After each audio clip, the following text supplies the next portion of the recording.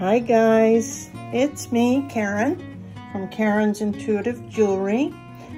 Today, this was a request by somebody on Facebook when they saw this, one of the most recent pieces I made. Kind of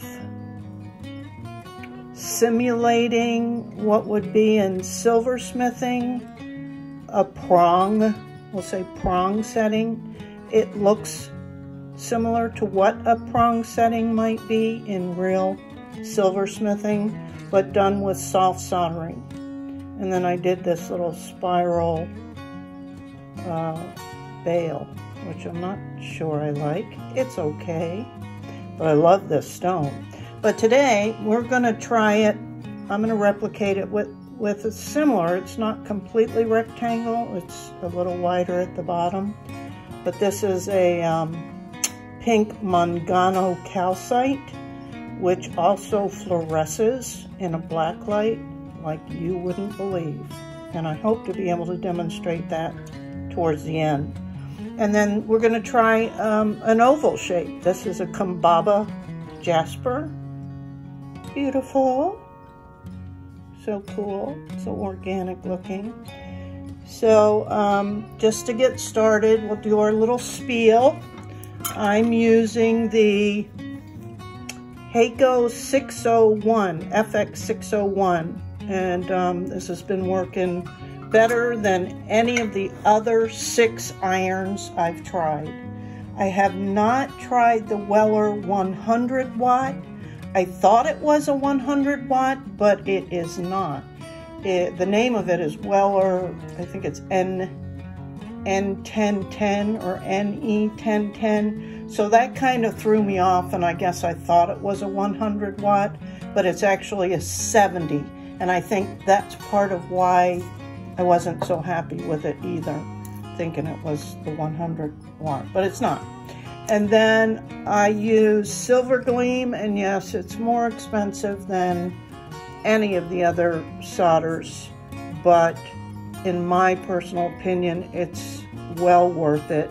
It did take me about a year to build up enough confidence to where I felt like I wouldn't be wasting money. So it's okay to get started, and even if you like a similar, like a brushed silver or even the pewter, or you're going to use black patina, so it doesn't really matter that much. But to me, I just love everything about the Silver Gleam. Okay. And then, since getting the right tools, which means the right iron, the right solder, I went back and started to play with this liquid flux. It cleans up with just water, it says. And it's also a tip cleaner while you're using it, so that's kind of a plus. But anyway, it's liquid form. I just pour a capful in a dedicated little bowl with a dedicated brush, and that's been working well. It doesn't create the fumes when it burns off like paste. And then, of course, you got to have some kind of little bit of ventilation going on. I also have a ceiling fan, and I have this little table fan that I put on to draw away any invisible fumes. And then always wash your stones, wash your hands real well, soap and water. I wash my stones with rubbing alcohol, and even sometimes if I'm getting ready to solder a metal piece on, I might wipe it off with a little bit of alcohol, sorry about that. And then I like this wider, this is 3/8 inch, this wider copper foil, because I can always cut it down as opposed to the 1/4 inch. And the last one I actually got is silver coated, because it was showing through a lot of the transparent stones. So I got this on Amazon, and that's what this is. And so we start by washing our stones, and then kind of deciding, of course, measuring think this measured this one, so this goes with this one. And I always do more than one project when I sit down to work.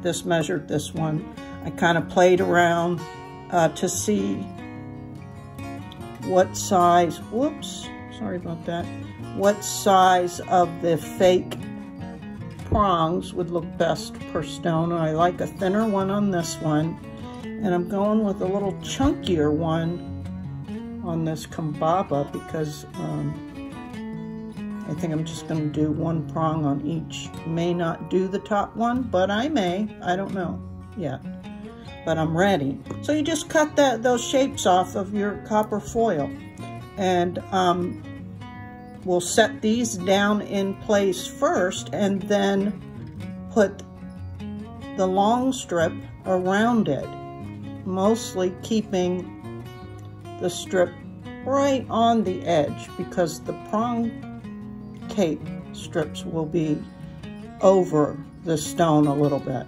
So I'm going to have to do that off camera because I can't see good enough. So once I get that done, I'll be back. Just a little tidbit. So I got the little prong things on. I got the rest of the tape going on. What I like to do and try to get a little bit sharper edges instead of just randomly folding things down, because on some things I find easier is I use a little X-Acto knife and just kind of slice the corners by sticking the point. I have this up with the blade up, sticking the point in the corner, jabbing it, and then raising the blade upwards to cut. And do that on any sharp edges. Sometimes I even do it on ovals or whatever if there's a clunky bits. And then you can get a crisper edge by folding over like that. And then I'm getting better at trimming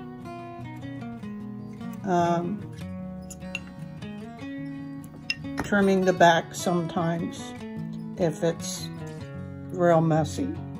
And I may cut some of this down because we don't need that much showing in the back. But again, I'll have to do that off camera. Okay? And just like with anything else, the more practice you do, the better you get at it. I struggled with this in the beginning and didn't do it in most of my pieces, but now I'm getting better and like the effects. It just makes it a little bit cleaner. Then of course you burnish your pieces real well, front, back, and sides, and anything that's kind of sticking up you can get down. And I've noticed sometimes too, even after a piece is finished, if say one of these little prongs feels a little bit like you can feel it, you can go in and burnish it again after the piece is done. They do that in silversmithing, so you just have to be careful that you don't tear the tape, because of course it is tape and not just metal. But I did discover that, so don't be afraid to do that. Sometimes even the edges look, you know, a little loose, even though they're tight. You can burnish it. Just be careful. Okay, I'm going to finish the rest, or the other piece. I'm going to do this one next, and then I'll come back. Alrighty. Now that we got these prongs on, the rest of the foil tape on, and cut out the back of both pieces so they're tidier, and I do a final burnishing all the way around. This is a real burnishing tool, but you can use popsicle sticks, you can use a plier, you can use your nail, whatever you want. You can do it on a hard surface. You can use, they come in agate and bone and all kinds of things. The edge of a spoon or a knife, anything that's smooth and is going to help you smooth out any rough edges. So now on to the soldering part. We'll see how these babies come out. Don't know if you noticed that on this one, since this is an oval, I don't know, it was a last minute design thing, I thought, I think I'll round the edges as opposed to just them being squared off. Because, and it doesn't matter that they're not exact, I'm hoping, fingers crossed, but with soft solder, you know, you can drag it and then build on the layers. So I think it'll be fine, it'll be round, and it may end up even having like a decorative dot on the four corners. I don't know, but I like it so far. Let me get set up for the next step, which is the soldering. Now I'm applying the liquid flux.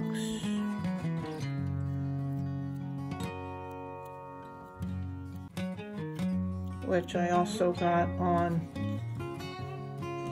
Amazon in this little brush, which I cut excess off so it's not so flimsy. A little bit, you know, harder. Gonna use silver gleam again. Got my iron set to just under 700 Fahrenheit, or about 360 Celsius. I just start by dropping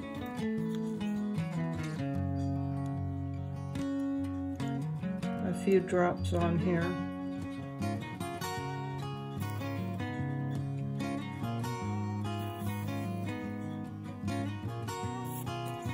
And then I'll smooth it out. Again, if you just let it melt and kind of slowly move.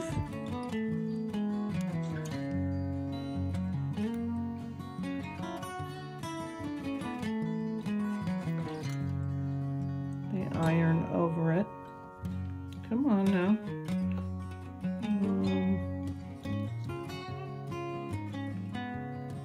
There we go. I get impatient sometimes.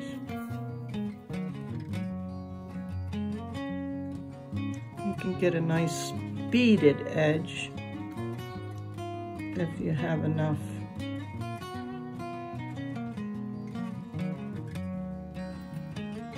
solder.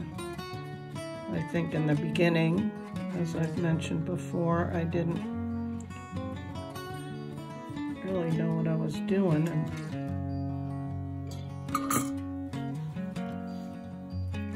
didn't use enough solder or flux, wasn't hot enough, all those things. But it helps to talk to people and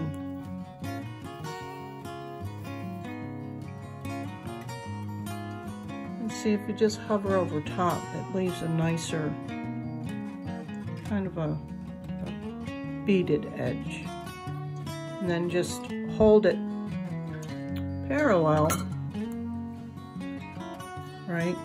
Because it'll run. So that's another thing I learned from the stained glass folks.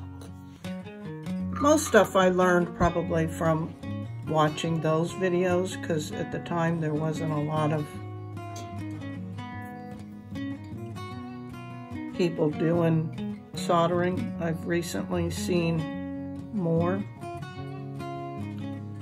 people doing soft soldering.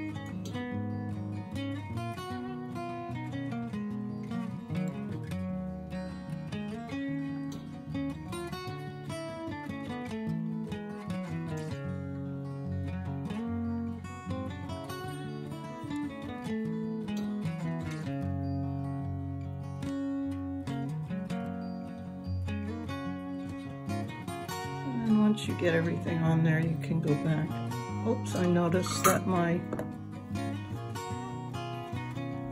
it's going to be hot, so I'm not going to touch it, but my one edge of the tape moved, probably from me not being careful with the pliers, so I'm going to let that cool off before I attempt fixing that. Let's see, I say that, and then, yeah, I don't want to mess with it while it's hot. Oh, that'll be a bummer if I can't get it straight. And I wasn't paying attention, and it looks like it folded over, and now I've melted it or soldered over it, so I may have to get that hot.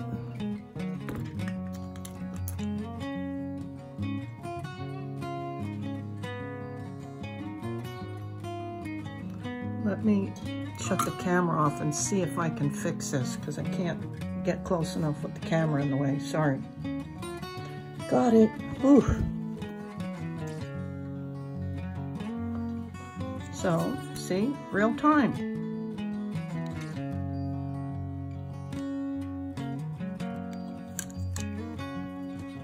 I have to be more mindful of where those little delicate tabs are located.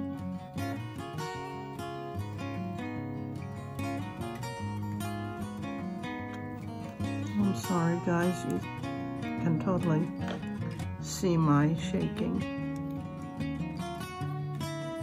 I hate bringing it up, but for those who might be new to the channel, they may be saying, what's going on with her? Yeah, I have essential tremors. My mom had it as well, so I think it's hereditary. It's not Parkinson's or anything. Okay, so what I'm doing now is just kind of cleaning everything up.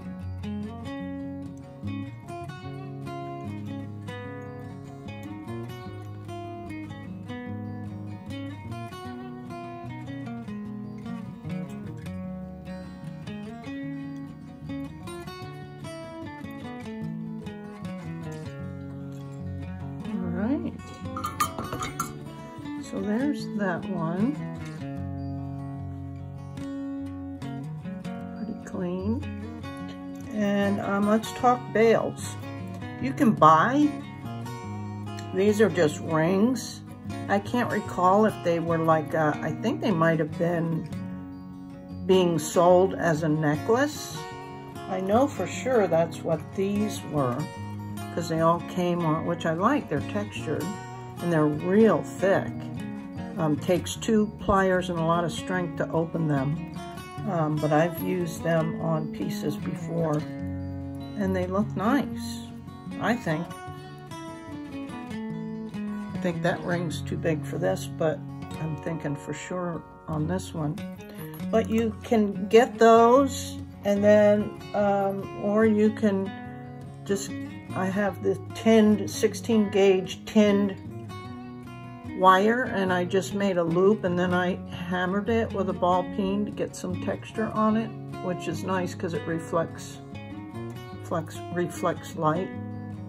And I'll cut that end off. I was just seeing if I could make a loop. Anyway, play around, but there's all kinds of different findings that you can buy and add. That's going to be another one of videos I'm thinking about doing, is all the different findings or what you can use for bails. But here's something else. This is just a charm. Could totally do that on the back. That would be cute. I kind of like that. But with this design, I'm actually going for more of definitely gender neutral. But I'm always on the lookout for designs for men, because they get overlooked and they're not into all the foo-foo stuff, as I call it. All the, you know, fancy swirls and stuff like that so much. I mean, some do, obviously, but a a lot of guys just like simple designs, and so that's how I came up with this one. Plus I've struggled with making prong settings and silversmithing when I was doing silversmithing. I'm not doing that right now because I had a neck injury, and really just returned to soft soldering not too long ago. But anyway, yeah, I saw that prong setting in silversmithing and recently thought, I wonder what it would look like. And I like it a lot. And I think the guys will too. It's got just enough to make it look a little bit fancy, but still very, we'll say, minimal. So let's go ahead and get this next Kumbaba Jasper done. And again, you can see I just put a few blobs down, and then I go back and kind of smooth it out. Sometimes it requires more, sometimes I need to take some off, but usually not, because usually I end up putting more. Because I like to get like a rounded bead. I don't like it when it's real flat, because that's when sometimes you can see the tape seams and stuff like that. Let me get this over here. Get some extra out. I got you zoomed in a little bit too. And I'm still fumbling because the camera's in the way, and I gotta be mindful here of these little tabs, so I don't do what I did on the last one and accidentally move it.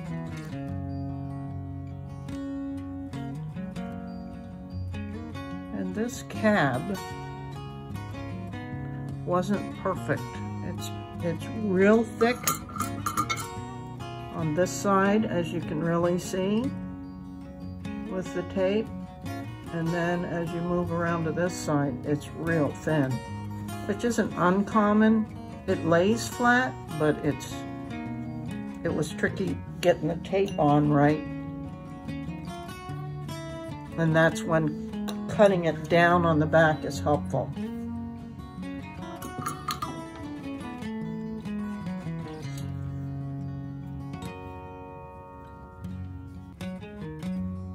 So I'm going to finish this off camera. And here's the final soldering of this oval. I like it. And see how I kind of domed the little tabs? Looks cool. I did texture it a little bit just by kind of tapping down around. It just gives it, like it flashes a little bit more. So now I'm going to, I cut one of these rings down, and I'm going to go ahead and attach it as a bail using a third hand little tool. Pretty handy. I like these better than these. These are more used in silversmithing because they're flat. They don't have these are more of an alligator clip, so they can mar your silver. You don't want that, but you don't have to worry too much about that with soft solder. So let's see if I can manage to pull this off without wasting too much time. I'm gonna get that on there pretty well. Let me zoom in a little, hopefully.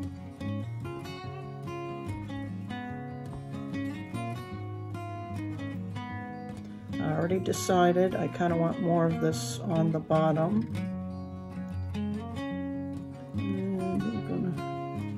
This is still the hard part for me, getting it centered the first time. I think it actually helps if I orient it where I can see a little bit better.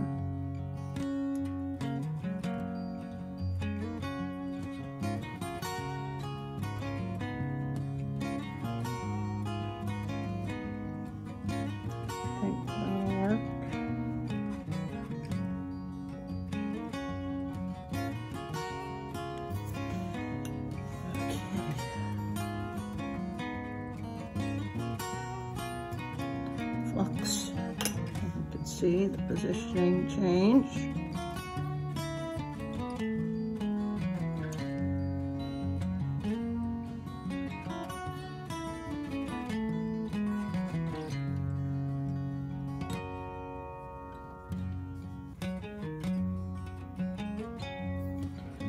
Let's give it a go. Again, I'm just going to try and get it on there.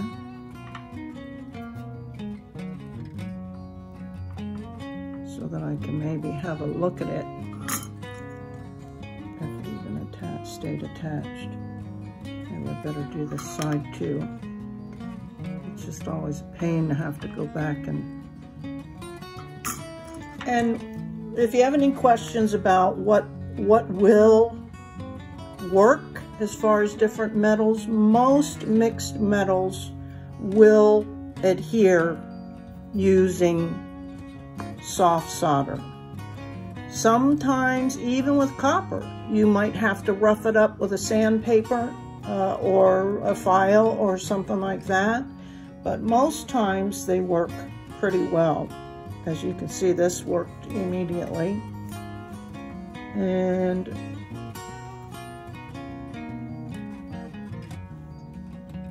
I think I'm gonna take that. It may be slightly off. Some people may be bothered by that, but I'm not. So I'm gonna attach it a little bit better and hope that I don't loosen it, which certainly happens more than I'd like to admit. But now I can move that out of the way, hopefully, and hold on to the piece. Just don't want it to be so bumpy back there. I'm sorry if my camera's moving. That, as I've realized, is probably why a lot of people aren't doing videos about this, because it's not so easy. And I know that, you know, people do plenty of videos, even doing metal smithing, which is a lot more detailed.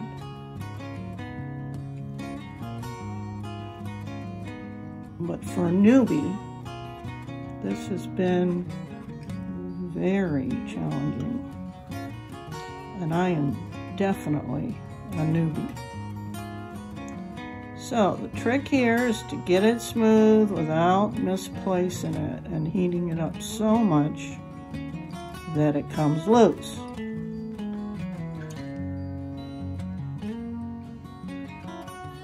I'm just going to go back over and give everything a nice little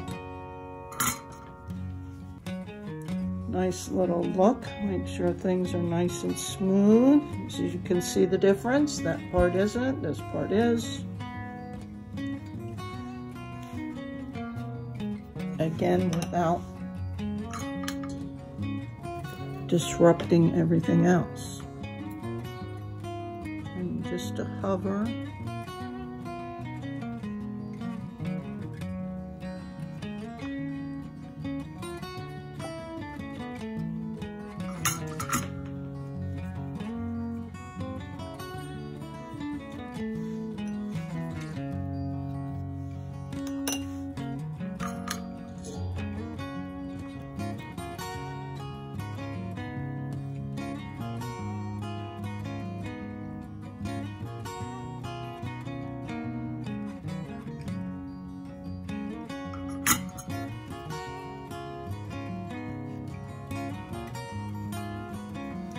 Try and get a dot or two there. I don't know. Should we try?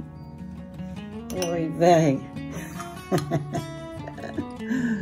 This is when sometimes it's best to leave good enough alone.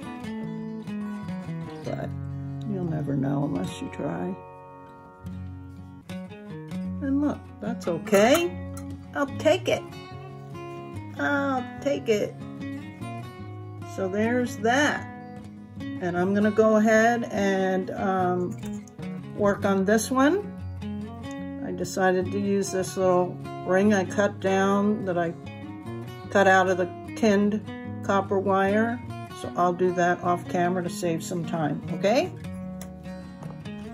And here we have the final products after cleaning up, and then I'm experimenting with polishing compounds and wheels and all kinds of stuff, and they're all about the same. This is Flux. I've got just Renaissance wax. I've tried this Mother's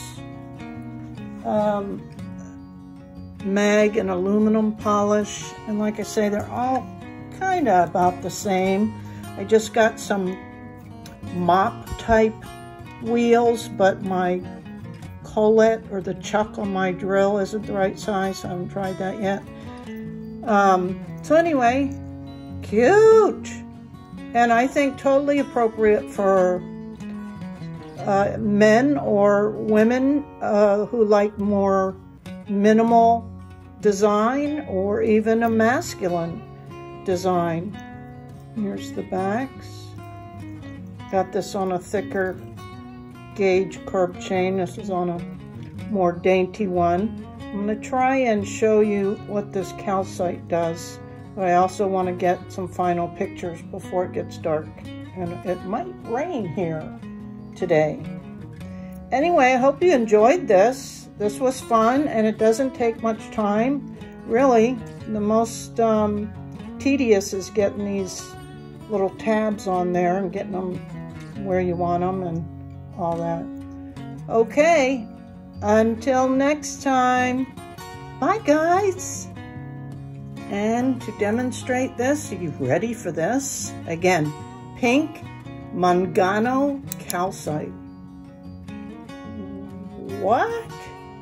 Look at that. Isn't that so cool? That's with a UV light. So if you're hanging out in a club with a black light in it, people will see you coming. How cool is that? And any stone really that has certain, I guess, minerals or whatever, especially anything with ruby, like a ruby will fluoresce, ruby zoisite, ruby fusite, ruby and quartz, yeah. And I just dig it. So cool. So cool. All right, bye.